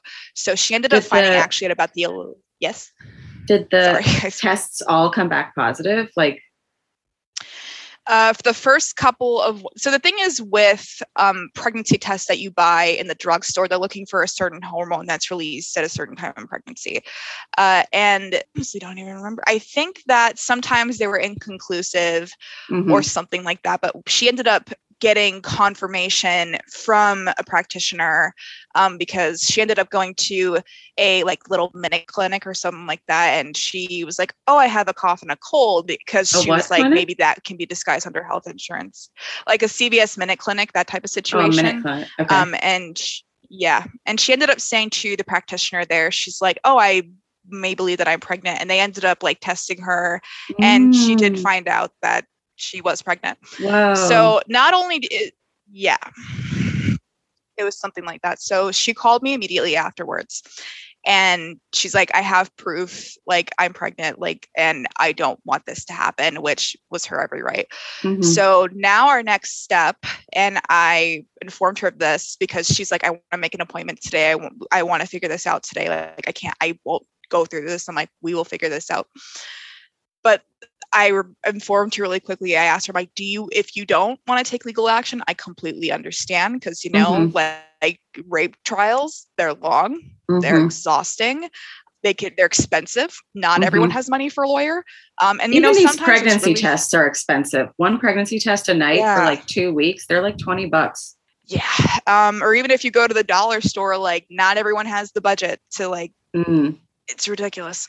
Yeah. And not everyone has access to a practitioner like she did. Like it's just everything like about it's like even outside of Texas, when people try to demonize people with vaginas or uteruses being like, oh, you are a murderer, or like this, like you made this decision so easily. Sometimes it's an extremely tough road for a person who may be contemplating an abortion. Absolutely. For her, it was obviously still a difficult road, but she didn't have to sit there for weeks on end being like, should I not do this? Immediately, she's like, I'm doing this. I won't do this. I just don't know how to do this yet. So after her pregnancy was confirmed, I asked her if she wanted to pursue legal action against her rapist. She knew where he lived. She knew his name. They hadn't seen each other since that event occurred. They were not speaking at all. And again, we were the only two people who knew about this going on. And at first she was hesitant. And I'm like, okay, I'm asking you this because there's DNA, like his DNA is in that embryo. And, you know, this is a form of proof that unfortunately this happened to you. So if you want to take legal action, this is a very big part of that. And you may have to wait a little longer in that case, however that works. So she did wanting to pursue legal action. She's like, you know what, we have this. I hate that this happened, but you know, like, let's use it to my advantage. Wow. So the way that ended up working is that, and I'll share this with viewers as well. Part of the abortion laws in Arizona, in this case, is that regardless of whether you're a minor or you're 40 and you're having an abortion, you are required by a medical doctor or a practitioner. You are required to have an ultrasound, to have a medical practitioner look at your uterus and to see what's going on in there. And they're required to offer a picture of it for you to see like what's going on in there. It's literally this process that's like designed to be like, look at this thing that you're killing. Look at you bad person. Like, or just play with your emotions too, because every other time we've seen like a sonogram, it's like for a wanted baby. Yeah. I've been watching the L Word, and they just had this scene where one of the women goes to get an abortion, and she goes to a place where they say that they're available, but then it's one of those places where like they are not. And they showed you the sonogram, and then they show you like, this is the baby, whatever. And the woman had to be like, get the fuck off of me. Like, I'm getting out of here, because there are places, I think we've talked about this on an episode, but that will trap you into thinking that this will be a safe space for you to talk about your options. And it's not. But it seems like it's the whole state of Arizona. Actually, you know, on that note, so I'll shed some light on this. So I was reading up on this last night to make sure I had the most up-to-date information for this interview today. There are only 4 Planned Parenthood locations in the state of Arizona. There's currently 2 in the central Phoenix area. I'm fortunate that I live 4 miles from one.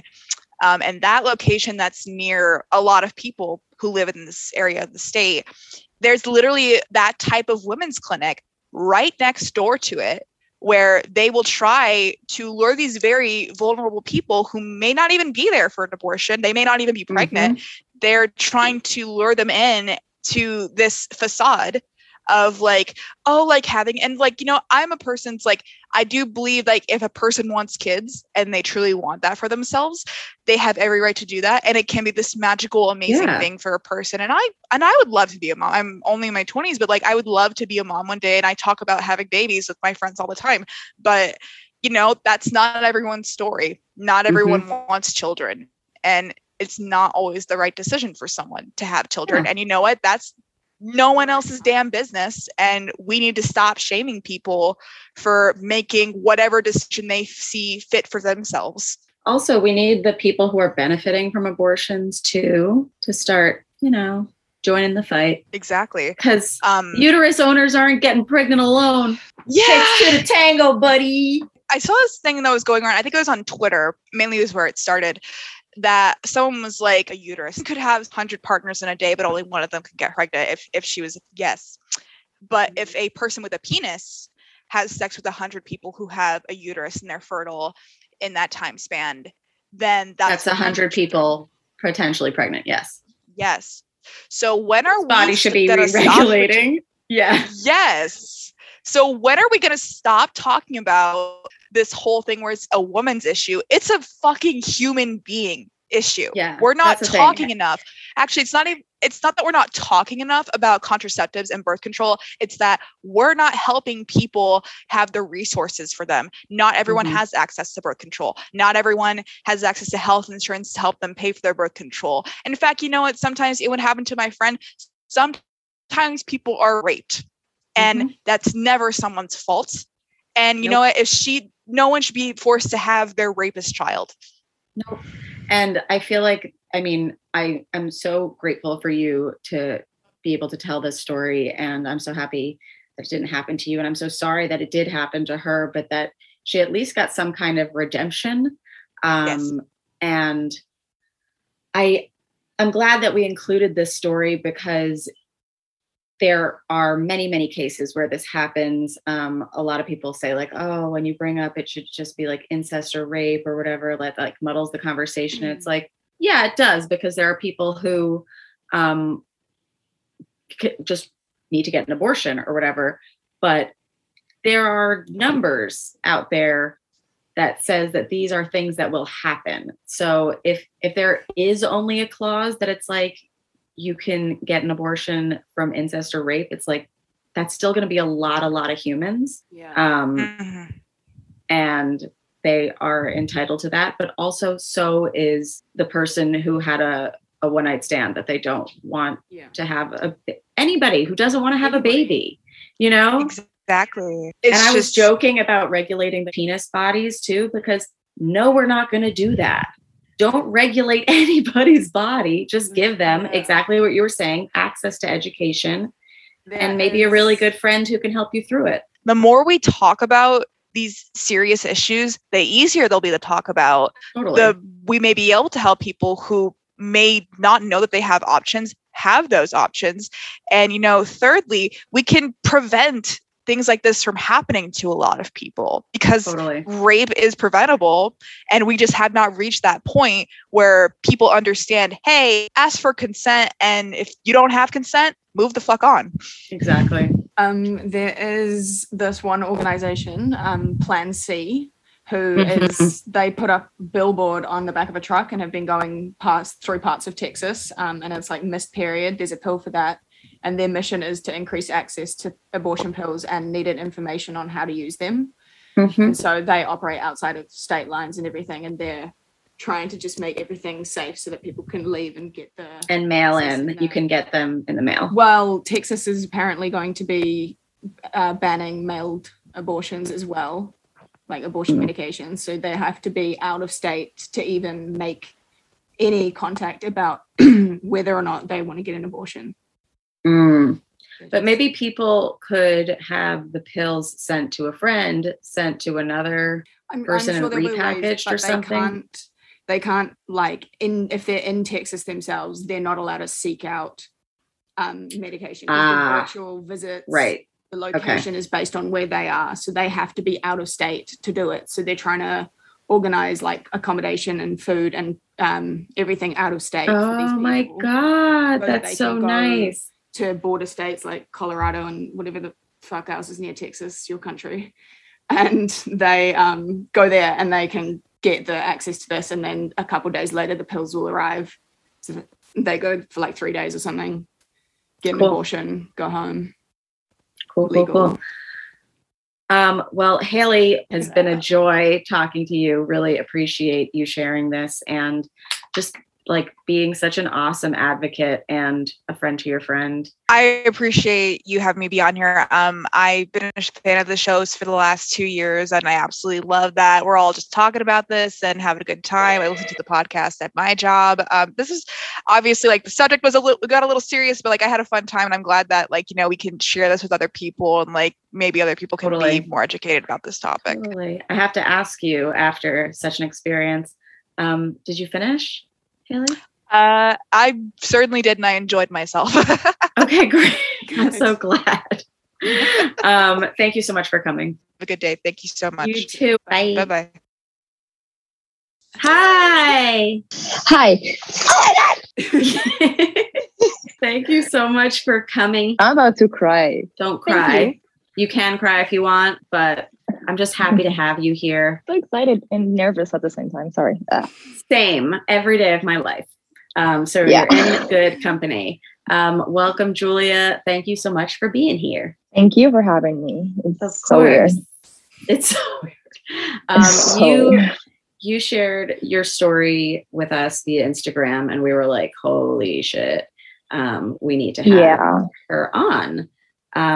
So if you wouldn't mind walking us through that, and Yeah. So it's not my story.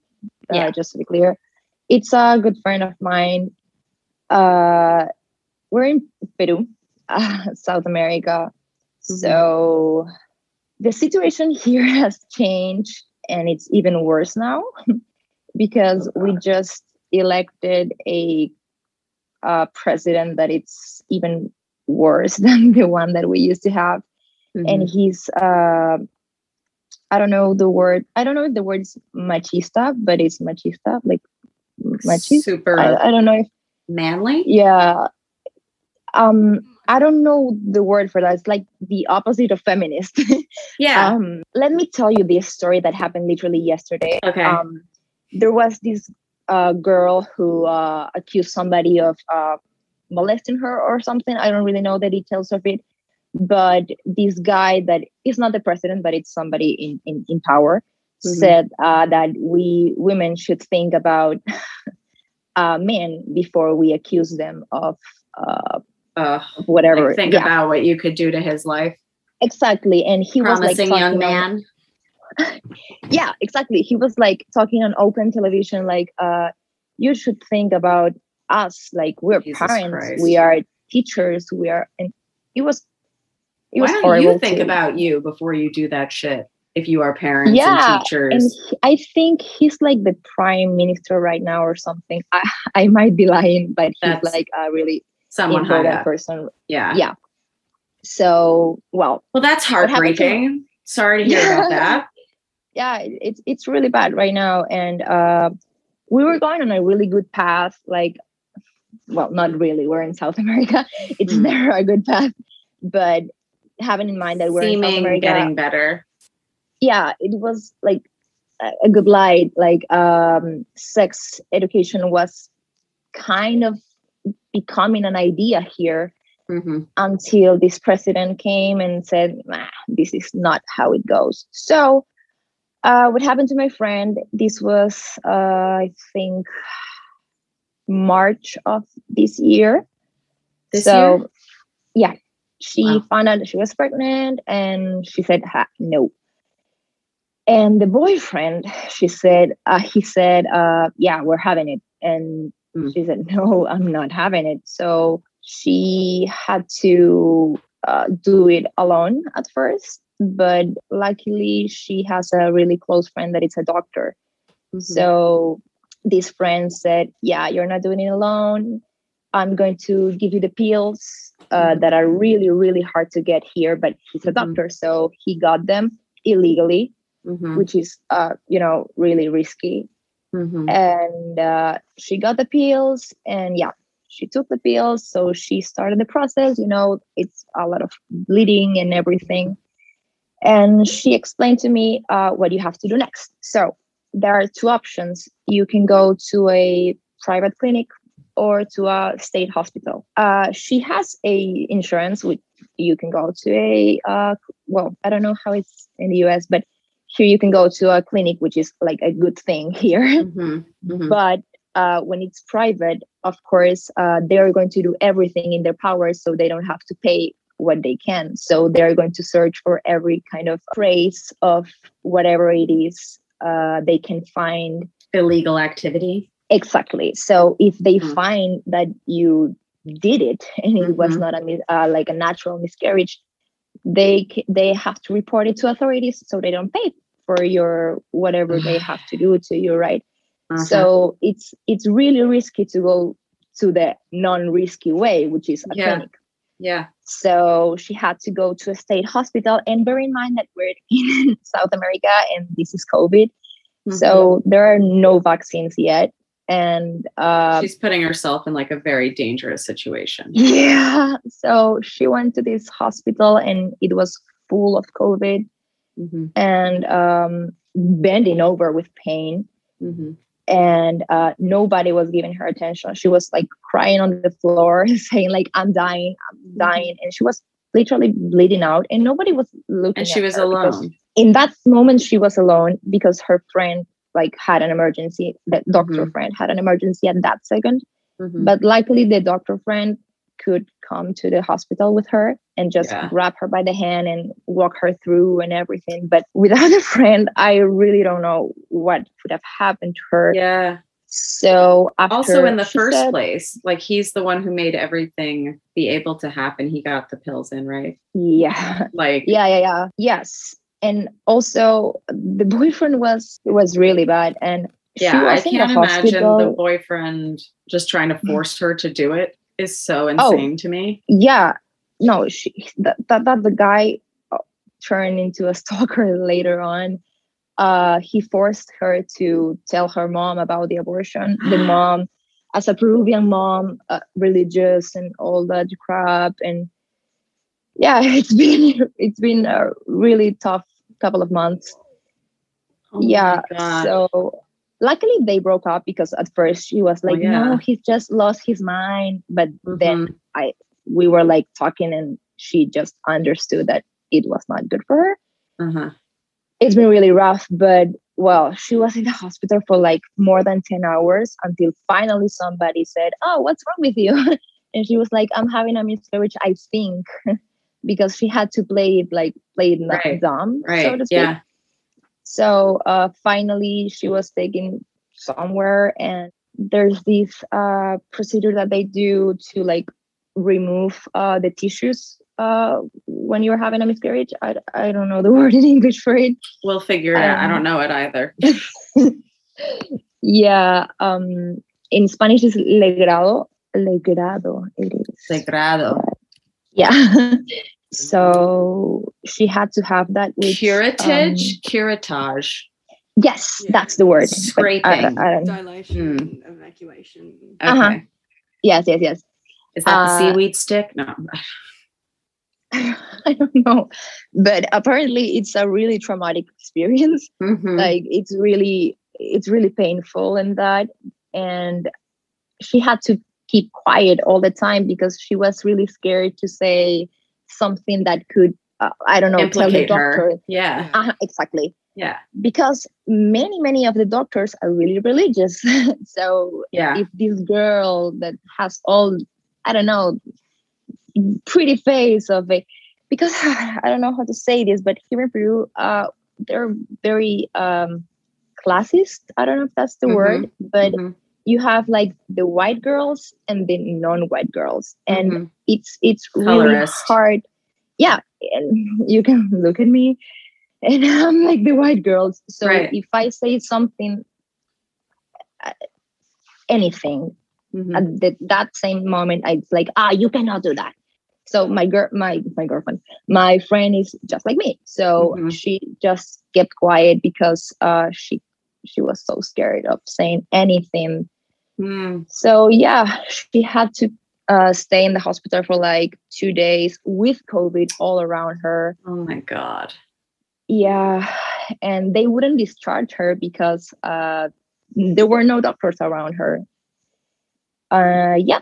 So when she finally got the papers for her discharge, because that was the reason for her not discharge, just because the papers were lost. Yeah, she finally got out, and that was it. And then the boyfriend made her tell the mom and tell the brothers and tell everybody. And then he kept her in her bedroom, like telling this was wrong, like you shouldn't have done this. Yeah, the boyfriend, like, you killed my dreams of being a father. Like, you know, you still have sperm, sir, right? Like, I don't know. You can do it again, literally. Yeah. So yeah, it was really bad, because when that first happened, she told me, like, yeah, this happened. She was like really cool about it. But after a couple of months, literally this, because after a couple of months, my sister actually had a baby, and I was showing her pictures of the baby. And at first she was so cool. And then one day she just said, just stop. I can't. Yeah. And I was like, oh, I'm so sorry. I will never show you pictures anymore. And she was like, I was cool, but the boyfriend keeps telling me I want to be a father. So I just making her feel guilty and making her feel like it was more of a child than it actually was. Like, he was probably being like, you killed my baby. And it was like, no, I had some cells sucked out. I didn't kill any babies. Exactly. And my friend was like, I cannot have a child right now. I want to have my master's in Europe. I can't right now. I don't want right now. And yeah. I mean, I'm glad that she got she's fine now, I assume. She's getting better. It's been really rough, but she's really getting better. Oh, right. This is only within the year. She's not fine, but is she physically okay? Yeah, she is. Okay, good. So I'm glad that she's physically okay. But like, this is a huge mental and emotional toll from so many different factors. Like, this is, I mean, one of the most intense stories that we've heard on here, because it is like, what we're going through in Texas and in Arizona and all these different places, they are pretty stringent, but it's like, you guys have been going through this for such a long time that it's like probably even more embedded in people's psyches. It's not gonna go away. Like, we have something here called ideología de género, which is translated into gender ideology. And it's actually a good thing in theory, which is to teach children that either you're a girl or boy, it doesn't matter. You just have to be a good person. Yeah. But I like that. Yeah, it's a good thing in theory. But religious people don't understand it like that. They say that they're trying to teach people how to be gay. Like, what? Or how to be trans, or how to have anal sex, which we are. That's what we're trying to do. If that's what you want. No, we're just trying to like tell everybody that everything is okay. But I think what they have a problem with it is that once you say that like gender isn't that different, then you lose those like traditional roles in the Bible that are like, the woman is made to cater to the man, and the man is there to provide for the woman or whatever. And it's like, that's very integral to it. I have no idea. Yeah. I think you should really, if you want to have a good laugh and a good cry at the same time, always, you should research a bit about our new president. His name is Pedro Castillo. And he is like, he's so funny because he sounds really misogynist, but you could also say he's such an ignorant person that some people say it's Trump. It's Trump. Yeah. It's like, he's funny and it's like funny because he's so dumb. No. He's not even funny. I think Trump is a little bit funnier. Castillo is just plain stupid. And because Trump, at the end of the day, is like a billionaire. Only because of his dad. Figure. If his dad, if he had just taken the money that his dad left him and never spent any money, he would have more than he has now. Like, he's only lost money. He's not a good businessman. Yeah, right? Yeah. That's a good take. I didn't know that. Mm-hmm. Yeah, Castillo is it's really dangerous. So dangerous that now our currency is worth the least that it's ever worth in like 40 years.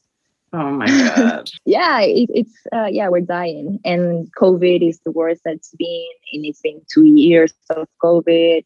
And so now contraceptive methods and that are no longer free. The morning after pill used to be in the emergency kit for like rape victims. Okay. Now there is no kit for rape victims. I don't know why. Like, when this president got into power, they went away. And also, there used to be a religious man running up for president that it's Hamdi. Okay, I don't know if you know about this religious group Willie is a part of.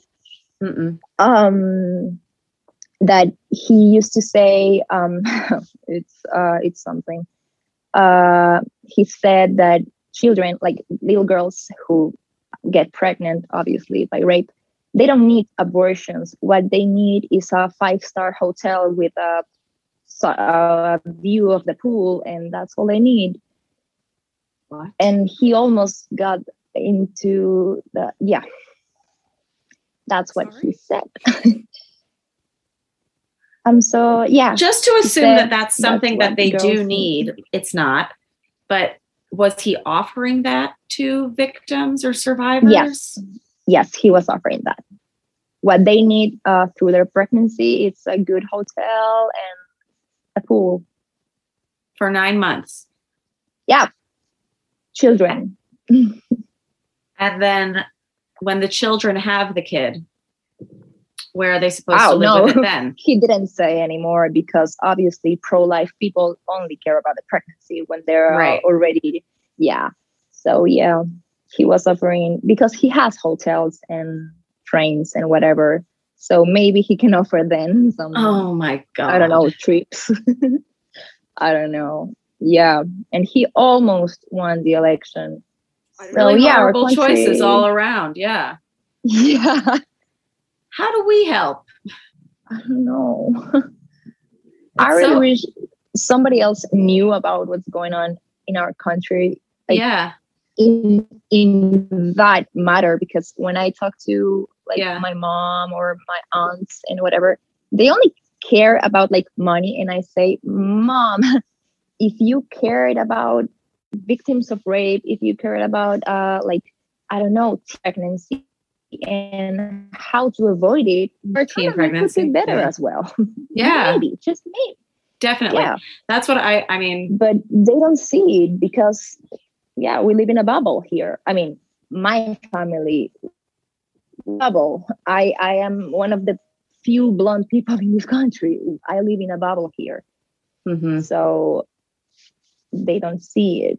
So I don't know how to help and Well, I think telling everybody on this episode will be pretty good, just so we know hopefully. Like what everybody else is dealing with around the world. Like, I feel like everyone feels like they're in dire need right now for many different reasons, and like just to be able to like commiserate over it and like find common ground and maybe solutions for like what we can all do to fight back.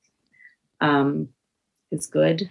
It just sucks that like all of these cases are so very extreme. Yeah.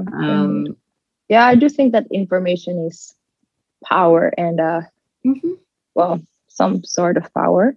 Yeah, and like what you were saying about the economy and everybody caring, like I just bring it back to freakonomics again, and it's like abortions are good for the economy. Did you know that?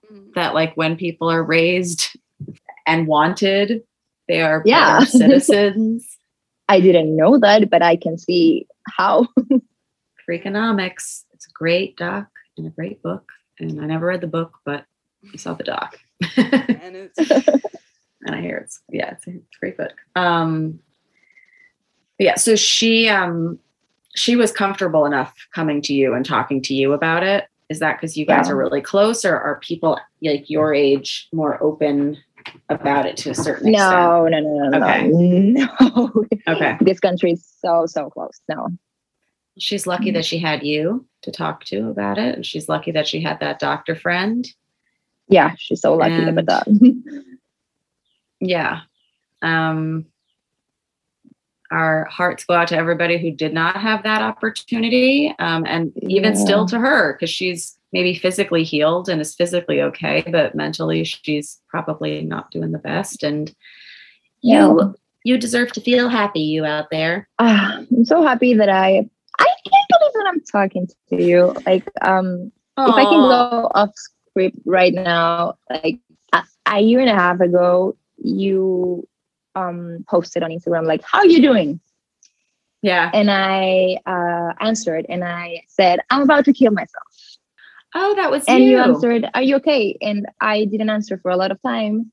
Yeah, because I got into treatment and I was, I don't know how to say, like, institutionalized. I don't know the word. Yeah, institutionalized. And that's the word. That's the word. And I'm doing so much better. I'm so glad. I remember when I got out, I saw your message like, are you okay? And I was like, I can't believe like somebody's asking me this, because nobody knew I was doing so bad. Mm-hmm. You didn't know, but because I didn't know to the extent. Because I didn't know you, because I didn't, obviously. And I wrote to you because I didn't know you. And it was so cute to have like this message of just some random, but you are my best friend in my ears, but we don't know each other. But it was like super nice to have this little message like, are you okay? And I was like, yeah, I'm getting better. Thank you. Good. I don't know if I even answered, but I told myself like, no, you did eventually. Yeah. I was like, sorry. No, it's okay. I'm sorry about that message. No, it's okay. I'm really sorry about that message. No, it's honestly like I mean, that I know of, everybody who's reached out and has been feeling that way has gotten better, and usually it's just you need somebody to vent to, and somebody who's not going to judge you for feeling that way. And like, I would never judge you for feeling that way or like being institutionalized. I'm like, good job that you took care of your brain. Like, proud of you. Thank you. Yeah. Yeah. And I was just about to cancel you today. Because to cancel me? Yeah. No, not like cancel. Like, I was like, what did I do? No.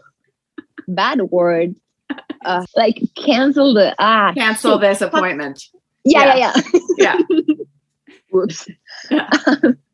Because happy birthday to me. Today's my birthday. And happy birthday! I was having like the worst day, and I said, you know what? I can't go today to this thing. And I smoked the joint and I said, I'm going. Amazing. I'm so happy that you came here and that, I mean, you're basically me, just in a more Southern America. I'm so happy that I have met you. This is so... Me too. So random.